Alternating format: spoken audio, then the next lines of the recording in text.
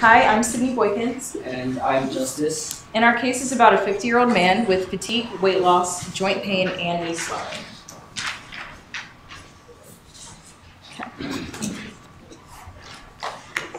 Hello, Mr. Michaels. What brings you to the hospital this morning? Hello, doctor. I've had this pain in my back for almost 2 years now. And I've had it checked out at a hospital. They told me I had fluid in my spine or something. And they told me I had to come see you for further diagnostic procedures. And I fell 11 months ago, and that just worsened the pain. Okay, so is this a constant pain or does it come and go? It's an on and off pain, sort of. Normally when I'm resting, I can feel the pain, but when I do some physical activity or when I'm walking around, it goes away. Okay, do you mind showing me where this pain is? I think on my upper back, a little lower. Here? Yeah. Here, right okay. there, yeah. Okay, and on a scale of 1 to 10, where would you rate your pain right now? I would say about a 5 or 6. 5, okay. 6. Yeah. So are you taking any medication for this pain right now? Yeah, I'm on quite a number of medications right now, and I've had this chiropractic treatment done on my spine where they bend your body in like weird angles and positions. It didn't help. It did not help? No. Okay. Well, your medical history records show here that you do have fluid in your spine, and I suspect there's a relationship between that and your back pain. So before I send you out for another MRI, do you mind telling me, do you have any pain or numbness in your arms or your legs? Actually, there's some numbness in my toes, more on the left foot, and I have a swelling on my knee. Okay, how long has that been going on for? Like I said, it's been on and off for like 2 years almost now. 2 years, okay. So your medical records state you do have pain of the thoracic and lumbosacral spine. What I'm going to do is send you in for another MRI just to confirm that what we actually have here is a spinal problem. This is something we should take care of right away, especially since you mentioned numbness in your feet.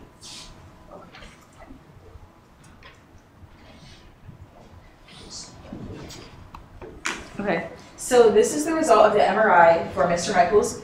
We found that the space between the 10th and 11th thoracic vertebral bodies are filled with fluid. And this might explain his back pain and the other pains that he has been having.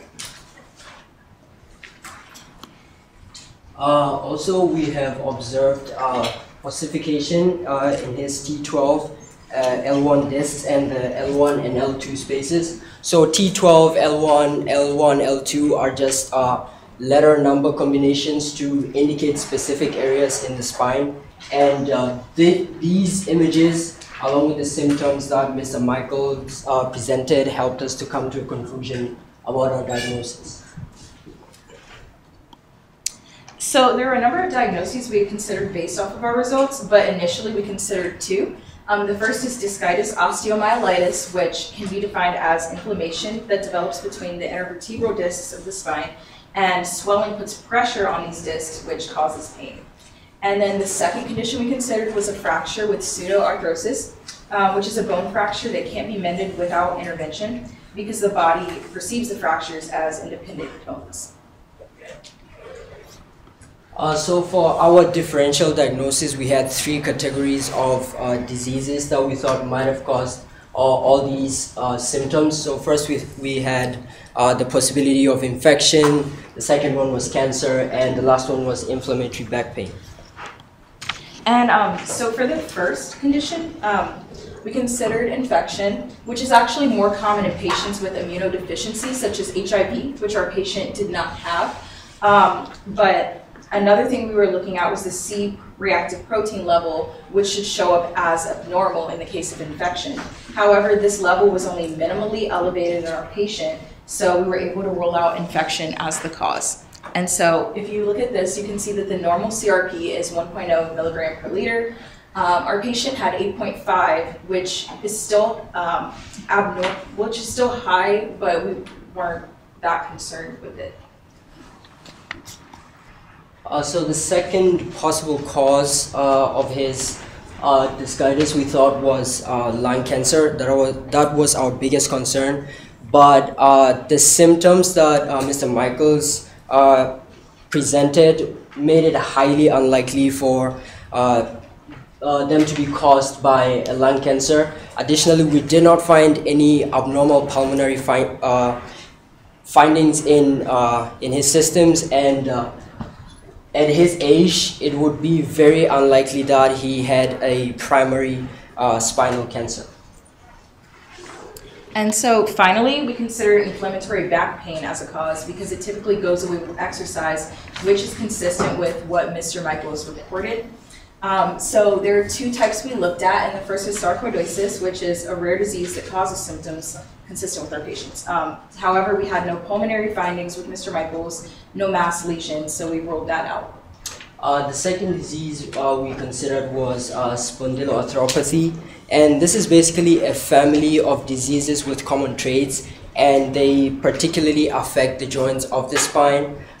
We first thought psoriatic arthritis was the cause, but we immediately ruled that out because this type of disease has an asymmetric pattern of sacroiliitis, which is very different from the multi-level discitis that the patient was showing.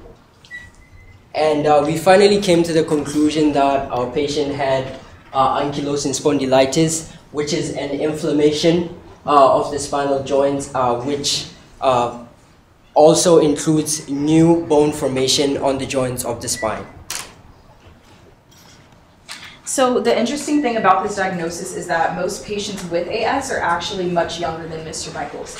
However, his incident occurred years ago, so we think this is why we're just now finding the root of the cause. And another component is that most people that have AS have the gene HLA-B27, which our patient doesn't have, which we think would lead physicians to first look away from AS as a potential cause. With all this information, we believe the question to ask is, why then would we diagnose this patient with ankylosing spondylitis when all the information seems to be pointing away from the possible causes of ankylosing spondylitis? For example, we're talking about his C-reactive protein levels being normal, and he tested negative for the gene that you normally have to have this type of disease. Well, the one characteristic feature of ankylosing spondylitis is when a person has it, they have this fluctuating level of C-reactive protein, and we believe that at the point that Mr. Michael came to see us, it was at the stage of remission of this disease where the C-reactive protein levels were quite at a minimally elevated but significantly low.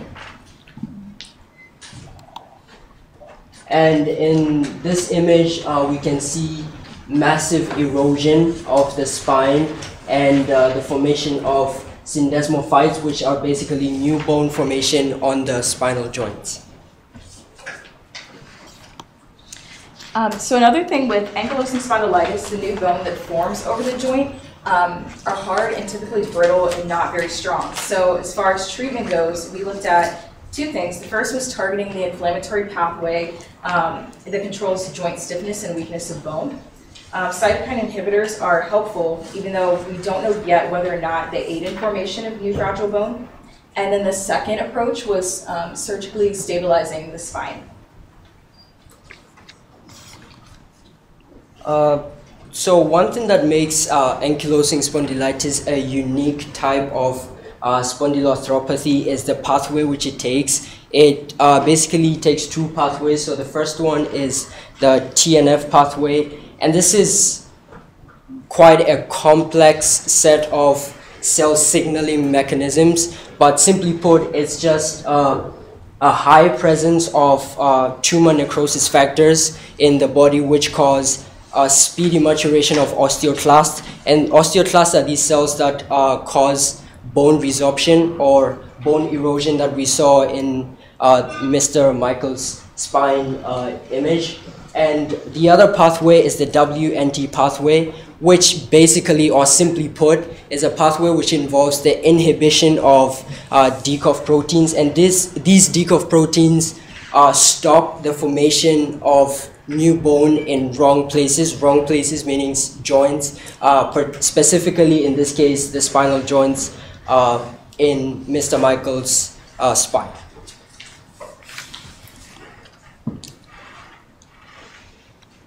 Okay, so several days after the successful surgical procedure, our patient did develop third-degree heart block. We gave him a dual-chamber pacemaker, and this solved the problem, but we still had the question of why this heart block occurred. So we believe it could be attributed to a number of factors, including AS itself because it causes inflammation, and we thought there was a possibility that this inflammation spread to his heart. The second possibility we considered was his moderate alcohol use in combination with prescription drugs. So these are just a few examples of drugs that he was taking and how they can cause circulatory collapse. And again, full list of medications combined with alcohol leads to a negative result for his heart. So to stabilize Mr. Michael's spine, a simple spinal fusion surgery was done on his spine. And right now we are considering microsurgery, which is simply just the same surgery with the help of microscopes. So the advantage of microsurgery is you basically have smaller incisions, which means less bleeding of the patient and more quick recovery of the patient. And finally, another treatment approach we considered was a more holistic approach. So we focused on physical therapy, yoga, deep breathing for the rib cage, and then relieving oneself of physical and emotional stress. And then another component we looked into was diet. So omega-3s are fats that reduce inflammation. And then we also looked at whole grains, which are good for the heart. And then in addition, Mr. Michaels survived. He was fine after the heart procedure. And we're excited.